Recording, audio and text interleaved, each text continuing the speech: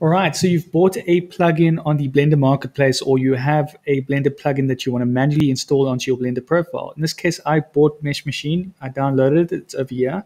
All you need to do is open up Blender, and let me click on that. Let me close that.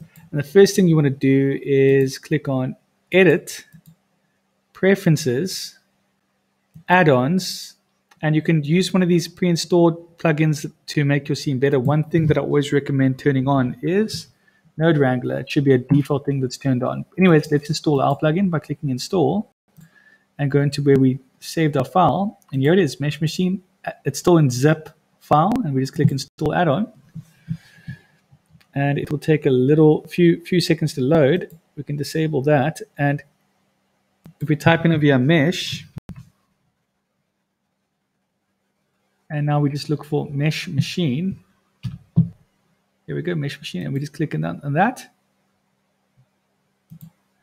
And once you've clicked on that, it might take a few seconds if you've got a potato PC.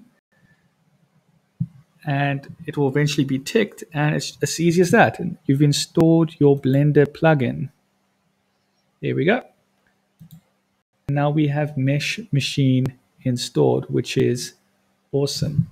We press N. Mesh Machine is right over here. Please don't forget to like and subscribe, and I'll see you in the next one.